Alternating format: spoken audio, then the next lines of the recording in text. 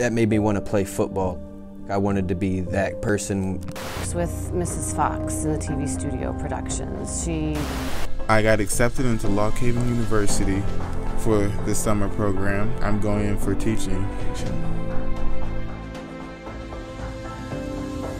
We could not do anything that we do in here without the support of the foundation. We have received over $18,000. Having the support from the foundation has given our students the ability to dream big. It only happens in Williamsport. Hey! Work it, work it, work it, work it! Let's go that way, let's go that way! In 2012, the foundation stepped up and helped lead the Return to Glory campaign. I mean, I still come up over the hill in the morning on a nice summer day and look at that field and like, wow, that looks nice. And I get that comment so many times. I mean, it's a beautiful setting out there. And it all started when the foundation was willing to help us get going and help organize it.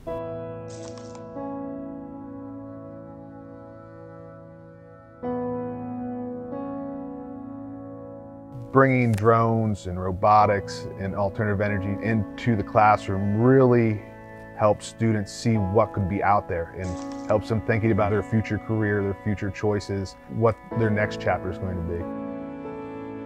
You know, we try to get as much as we can with what we're given, but the fact that we have the help of the foundation for different projects that I do, it allows me and my students to think outside of the box, to do more. The foundation supported the library system. It has allowed us to bring new books in, both fiction and nonfiction. And so with the foundation being so generous to our elementary libraries, our circulation here in the Williamsport Area School District K through 6 has really increased exponentially. We're so grateful because there's been over 1,100 books donated through the foundation to the elementary libraries here in the Williamsport Area School District. The funding that's been facilitated through the foundation, through EITC, has helped to expand upon projects that we would do in the classroom and then taking them a million steps further. So having received over $40,000 in support over the past decade from the foundation has been just priceless. The foundation has provided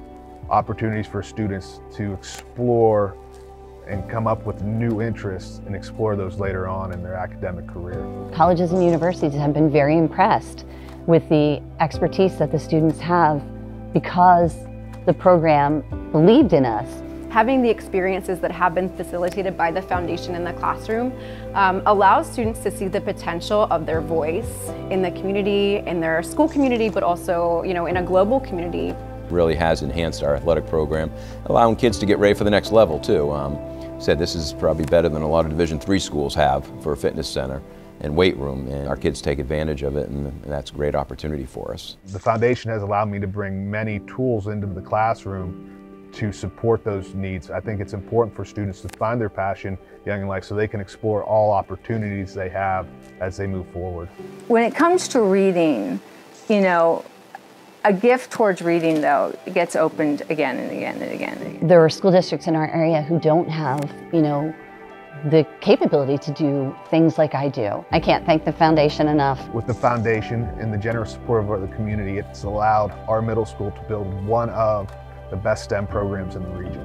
I think that the big take-home feeling is empowerment.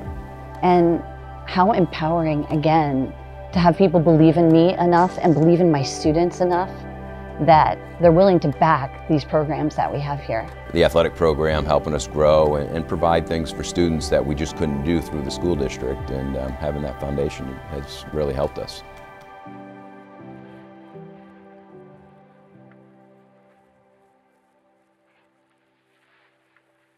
You know, I really am very grateful. I didn't realize it was $18,000, so holy Hannah bananas.